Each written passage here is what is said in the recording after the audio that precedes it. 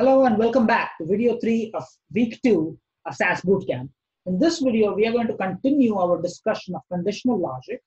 I'm going to give you one more example of an if then else statement, and then we are going to jump quickly into a select when otherwise statement to do conditional logic. So for the if then else statements, the previous examples I showed you displayed both numeric variables and character variables, and I tried to show you how to string together different conditions using Boolean logic operators, including parentheses and statements or or statements. I'm going to show one more example of how to do that. For this example, we are going to use the boats dataset that was used a couple of videos ago. This is what the dataset looks like. There is a price variable, which is the key variable that we are going to be using for this particular example. You'll see here that I've typed up the data statement here. The set statement uses the boats dataset within the class library. The data statement creates a new file that is called boats_taxes. And in this case, I'm creating a tax variable, and I'm setting this tax variable to be 1/10 of price, but only when a certain condition is met, that is when price is greater than 25. So when this condition is met in that row of data, tax is equal to price divided by 10.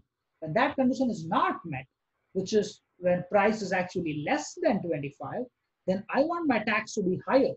It's not a particularly progressive taxation system, but stay with me here. This is an example. So for rows where price is actually less than 25 or even equal to 25, then tax is equal to price divided by 5. I'm going to run this little bit of code right here. Make sure the log says there are no errors. Look at my output data, and there's the tax variable. You'll see here that when tax is greater than 25, so when price is greater than 25, excuse me, when price is 62, which is greater than 25, tax is 1/10 of price, 6.2. 29.95 is greater than 25, so tax is 1/10 of that, 2.995. 22 is less than 25, so in this case, tax is 1/5 of price. 22 divided by 5 is 4.4. So this is just another example of how if then else statements work. Nothing new here. What I do want to show though today is the select when otherwise option for doing conditional logic. The select when otherwise is a different way to do the same conditional logic that we saw in if then statements, but it can sometimes make things go a little more faster. It can be a little more efficient. Let's talk about how. I'm going to create a new data set called PokeType, and for this example, I'm going to use my Pokemon dataset, which is located within the class library, as I've indicated in my class statement. And the way the select when otherwise statement works is that the structure actually breaks down the if then statement to allow you to process multiple conditions within one statement. The way it does that is there is first a select statement, as I'm showing you here. Select statement followed by the name of the variable, which is the basis of your condition. Then you finish that with a semicolon and you wrap that statement up. In the second statement, you write a when operator followed by the actual condition or what that variable should be equal to. And then you follow it up with the statement that you want it to execute when that condition is met. And you can chain as many when statements here as you want. At the end of it, you'll add an otherwise statement, which is similar to the else portion of the if then else statement, and then wrap it up with an end condition, and there's a semicolon after each of those things. Let's look at an actual example, and hopefully things will be a little more clear. I'm going to open the Pokemon dataset so we see what dataset we are working with. This is that variable. The name variable is the one that we want to work with. And I want to say that depending on the name of the data of the Pokemon, we want to assign a certain type to the Pokemon, whether it is a grass type Pokemon, fire type Pokemon, water type, whatever have you, right? So let's go ahead and get started. So I'm going to say select, and then the variable name, which in this case is name, semicolon. Then when, let's say Squirtle type equals water. So what this is saying is that when the variable name is equal to the value Squirtle, and I've put Squirtle within quotes here because that variable is actually a character variable. There is a string of letters here, not numeric. So it's within single quotes. When this condition is met, then the new variable type should be equal to water. I can add more when statements here. I can say when variable name equals Bulbasaur, then type should be equal to grass. Or when name equals Charmander,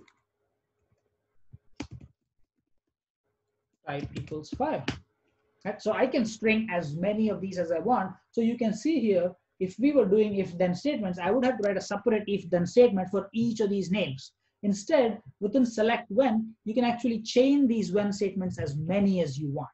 The other thing that I want to quickly make a comment about is this little tab that I typed in. I did not need to type that. I could have just typed when right there at the beginning of that column. Instead, I typed a tab. And SAS completely ignores that. It does not matter to SAS if you enter 2 tabs, 5 tabs. You can even just type it right there. Or you can just type it right here. You can do those empty spaces in SAS are completely ignored by the program. It does not affect whether the program runs or not. I like to enter that tab and structure my code this way so that it's a little easier to understand, a little easier to follow, to see what is going on. Now, the other advantage of using a select when statement is that you can actually combine more than one condition within each when statement. Let me show you what I mean. So let's say I wanted to say when name is Caterpie, or when name is Weedle, or when the name is Kakuna or Beetle. So what I'm saying here is that when the variable name equals any of these things, and I just separated all of these names nested within quotes by a simple comma and a space, that's all I needed, then type equals grass. Right?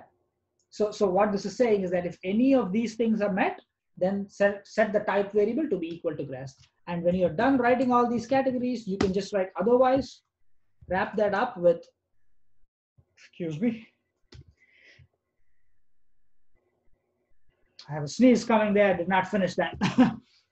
Okay, and then you have an otherwise statement, which works just like the else part of the if-then statement. You can say otherwise type equals legendary if you want. If you actually don't have a particular type to enter for these otherwise, you can actually make it missing. And the way to make it missing is just not type anything. Just write your 2 quotes and leave it empty. Don't even enter a space in there. Just leave it empty. The last important thing of a select when operator, which most people will forget to use, is that end operator.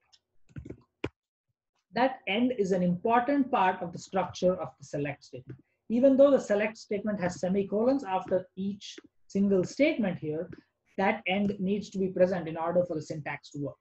And after the end, you have to enter a run statement just because every single data statement needs a run statement. I'm going to select all of this. I'm going to hit run. Check my log first. Log looks good, no errors. Now let's look at our output. I am going to filter out some of these other variables that we don't need to look at for now. The only variables we need to look at are the name and the type of the Pokemon. You'll see here it has said Bulbasaur is grass, Squirtle is water, Caterpie is grass, Weedle, Kakuna, Beetle are all grass, and all the names of the Pokemon that we did not include in our select when statement are missing because that's exactly what we said we should do within the otherwise statement, right? So that concludes the conditional logic part of if then. I'm going to pick up in the next video where we'll talk about deleting rows.